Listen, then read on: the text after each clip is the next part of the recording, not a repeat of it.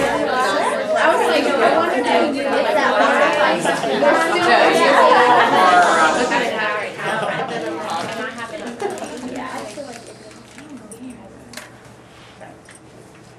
You see how you do that? That's what you do. It's called wait time. You use it as a classroom management tool. You say one or two words, and then you stop until your elementary students do what they do. Because they'll police themselves. You get the ones that are going, shh, shh, shh. Okay? Really bad, there's times where usually if I cross my arms, I know, okay, now it's really time. Sometimes I'll just sit at my desk because they never see me sit. If I'm sitting at the desk, whoa, they know something's really, really wrong. So, but use that. That's a way to make sure that they're all paying attention to you. A lot of teachers, big mistake, they'll go out there and say, okay, eyes up here on me. Half the class is still going whatever, and they start talking. What message does that send? Yeah, well, they're not listening. They're not getting yelled at, so therefore we don't have to listen. And they don't overtly do that, but that's the subliminal message you get sent. So you always want to make sure everyone's ready. Now, you all are much better than elementary students at self-control, self-restraint. Because I know somebody has been tempted to squeeze this bottle that says "Do not squeeze." So you can put it in Spanish on there. So. Does anyone want to squeeze it?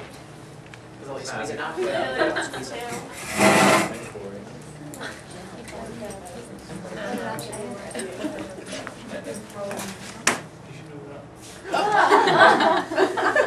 Okay, everyone get to see what happened.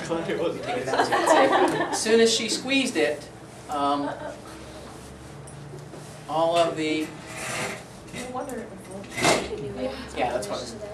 As soon as she squeezed it, I'll do it again. I'll do it in the middle so I can get him in the splash zone. But water came out in all directions to equally get all of your peers wet. Now the reason I knew that nobody squeezed this is there was no water on the floor. I didn't see anyone with wet. You do with elementary kids, and you come in, they're saying, I didn't squeeze it.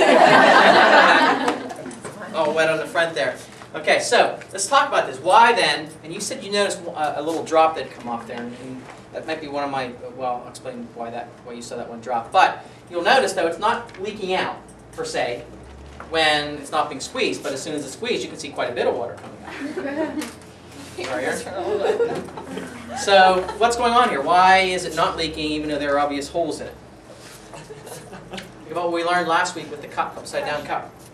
Air pressure on the outside pushing against this, right? It's balancing out with the water pressure inside. Unless I change the pressure inside. The two ways to do this, one is to squeeze it. What's another way to increase the pressure in there?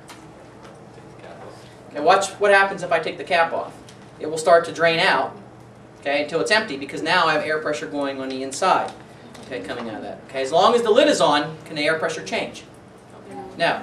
So what it is just tiny pinholes around here. Now the reason you're seeing one drop when it was sitting there without anything on it is one of my pinholes must be getting a little too big. I've used this bottle over several times, so I may need to get a new one and make some tinier holes. But you can even set that on your desk and stuff. And then of course they squeeze it and then squeeze it on your desk and your desk gets wet. But that's the do not squeeze block. Okay, so you can see the air pressure theme goes in there. Questions about that?